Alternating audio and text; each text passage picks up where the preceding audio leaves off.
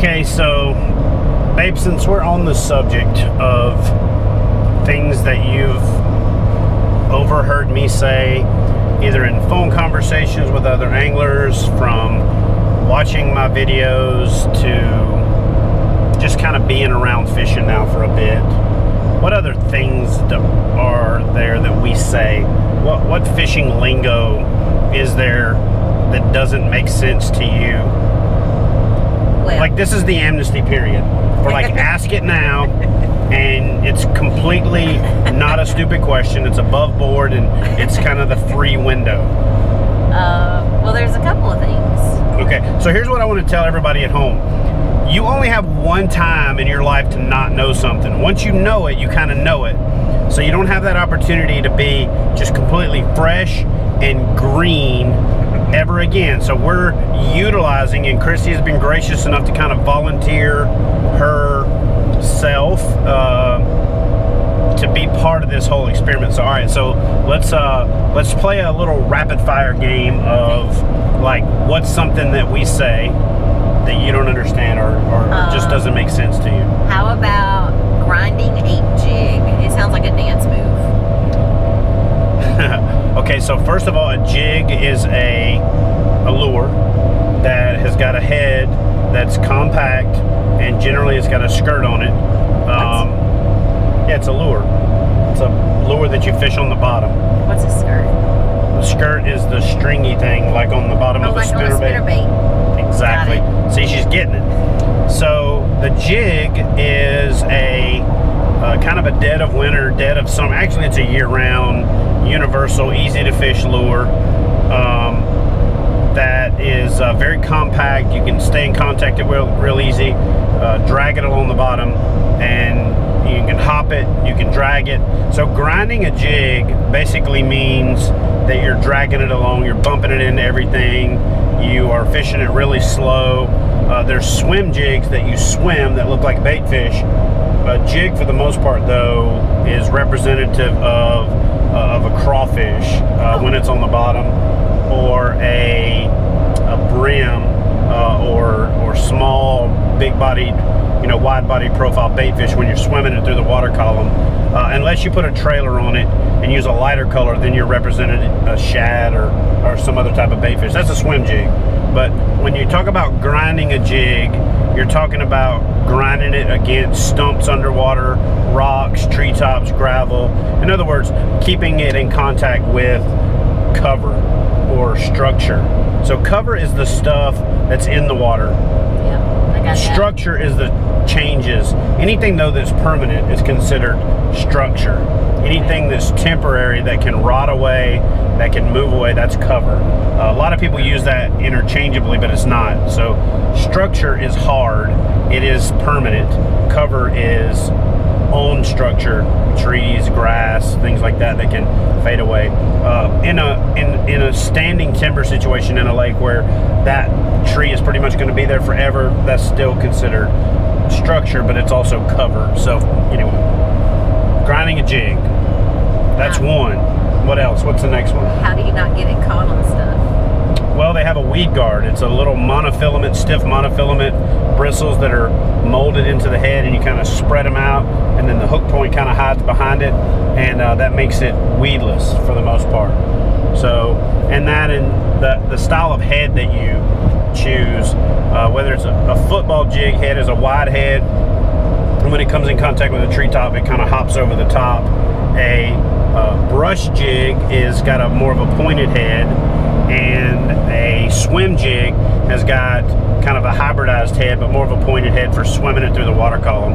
Football jigs, for the most part, the head looks like a little football, and it is. Imagine that. It is we kind of name most things what they are. That's not true.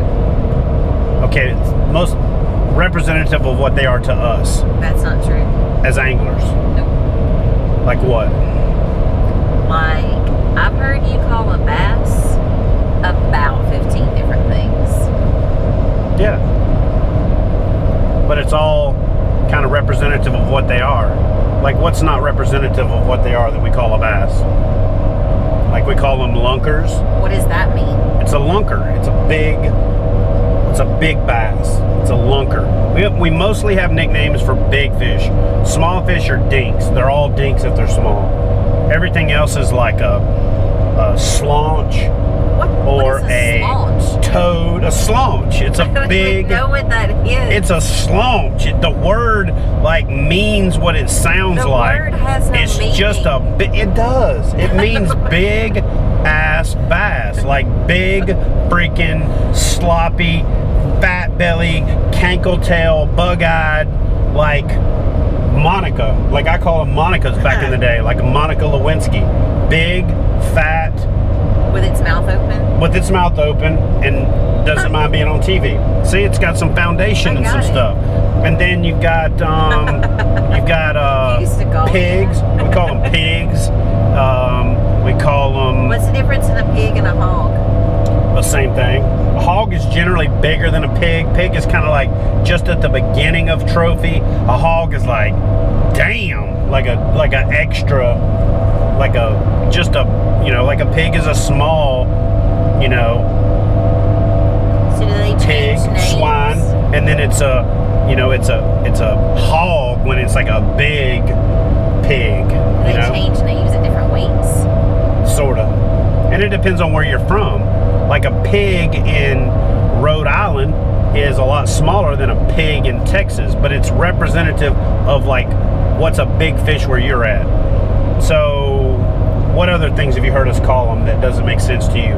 So we call them toads and hogs and slaunch and... Slaunch is a made-up word. Lunker. It's not a made-up word. It's slob. We call them slobs. Yeah, I'll tell you what. slob? Stop. Here's what we're going to do. We're going to let everybody else out there, let the KBFers chime in.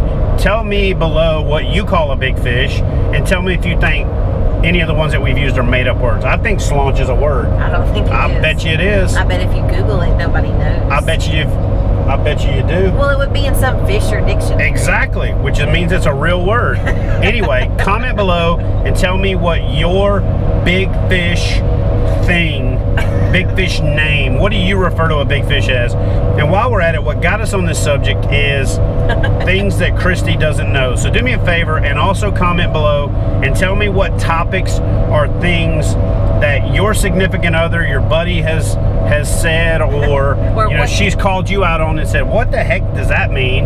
And we'll shoot another video and we'll let Kristie help us talk it out and figure out whether it makes sense or not. I think slaunch is a word. What about things they think I don't know? Okay, how about y'all? That wouldn't be very hard though, because you're just getting started. So it's like, okay, so we're gonna play Stump the Chump, which is basically you ask me a question to see if I know the answer to it, and then we're gonna shoot a video answering the question. I'm gonna ask Kristie the questions without her knowing what they are, and we're gonna play Stump the Chump and shoot another video and see what the responses are. So do me a favor, comment below with your questions for Kristie. Comment below and tell me what your favorite name for a big bass is, and as always, give the video a big thumbs up if you like it. Shoot Kristie a comment below and say thanks for playing along and helping us have a little fun on the miles between, and post up anything else that you'd like to see us cover while Kristie learns to fish. So anyway, I'm Chad Hoover, Kayak Bassin TV. Do me a favor, please subscribe to the channel so you'll get a notification every time we release a new, informative, and entertaining video. And we'll see you next time. Slaunch. Slaunch is a freaking word. It's not a word. It's a word.